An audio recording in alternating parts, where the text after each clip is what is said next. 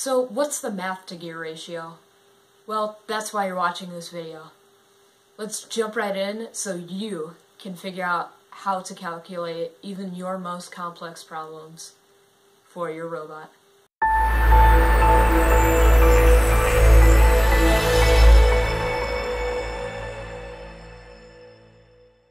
Before we start, we have to clear up one thing. How many teeth each gear has? So, the large, this gear, has 60 teeth. The medium, this gear, has 36 teeth. And this small gear only has 12 teeth. Now,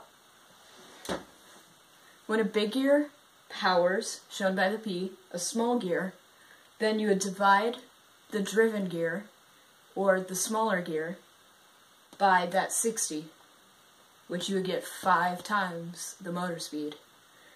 Now, if the smaller gear powers a bigger gear, then you would get 1/5, or 1/5 the motor speed. This is really helpful if you want to make a slow claw or a really fast car with your robot.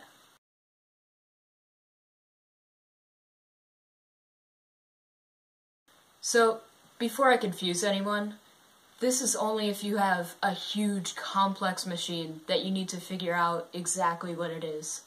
For most people, all you have to do is know that a big gear powers a small gear. It will go faster.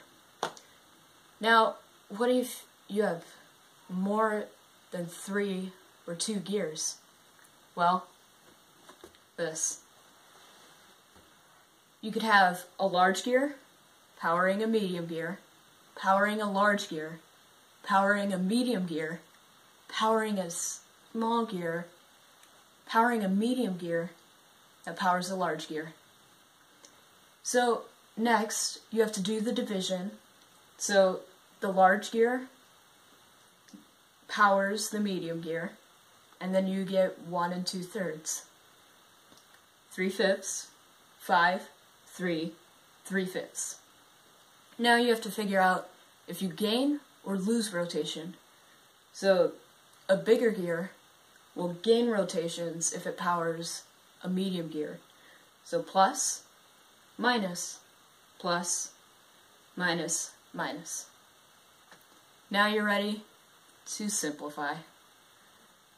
Numbers.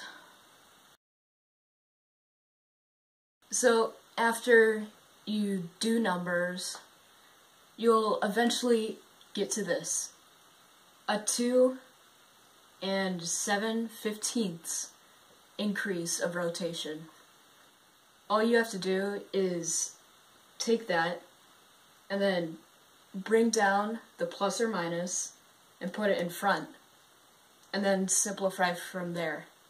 All it is division, addition, and subtraction, and then you have your gear ratio. Thank you for watching. Keep in mind that this is only my second video, and there's plenty more content to come.